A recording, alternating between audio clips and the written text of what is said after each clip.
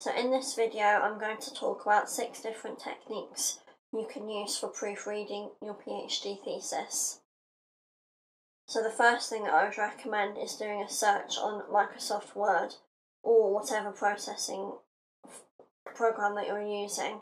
So this search should be for words like in order to, will be, however, or to conclude. Words like this that may crop up regularly or maybe too frequently.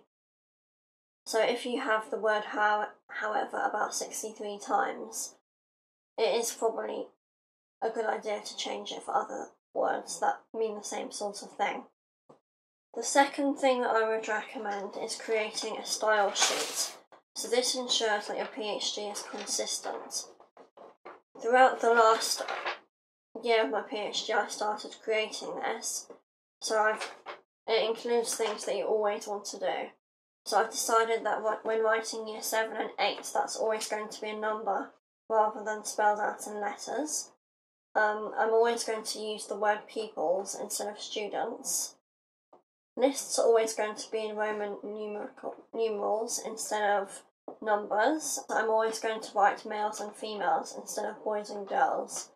So this just ensures consistency, because it's not really good to have half of it boys, half of it males. It's better just to stay consistent throughout.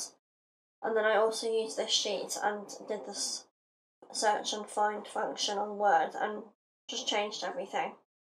The third thing that I would recommend is to check your contents page all lines up with the correct numbers and check that all your tables and graphs and things are the same. So maybe your university wants you to always have the table headings underneath the table, so make sure you stick to that and your fonts are always the same. The fourth thing that I would recommend is reading aloud.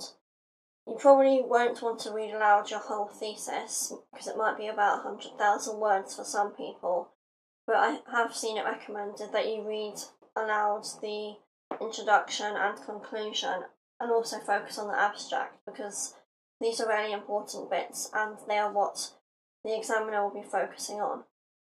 Reading aloud is good because you can pick up bits where it doesn't really make sense or where the sentence is too wordy and not really clear. The fifth thing that I would recommend is printing off your thesis.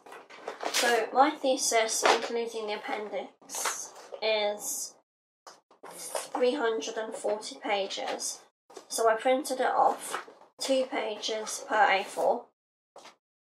So I did 170 pages and that cost me £14.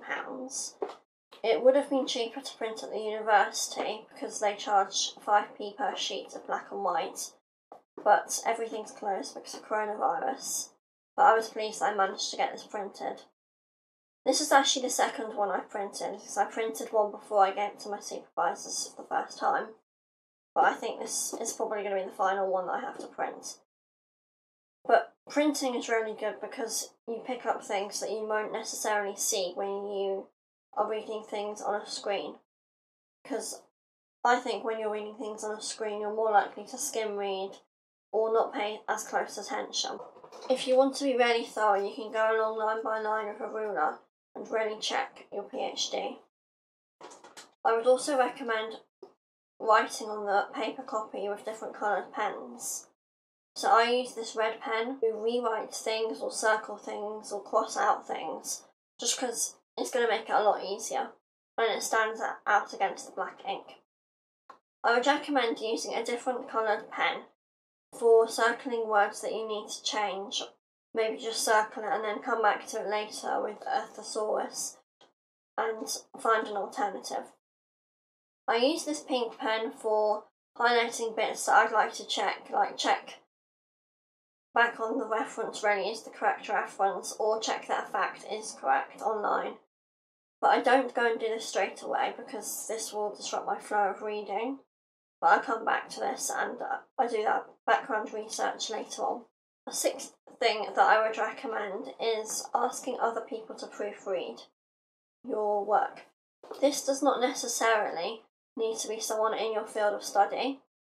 So maybe a family member could proofread a chapter before you give it to your supervisor, and they will be able to pick up how it flows or some very obvious apostrophe mistakes. Your PhD supervisors will probably want to read your chapters as you go along, and they have recently read a first draft of the whole thesis, and they now say it's ready to submit. So all this proofreading can feel like a lot of work, but it's good to get the finishing details right, and it will hopefully make a good impression when your examiner comes to read your thesis. Thank you for watching, and I hope this video helps. Bye.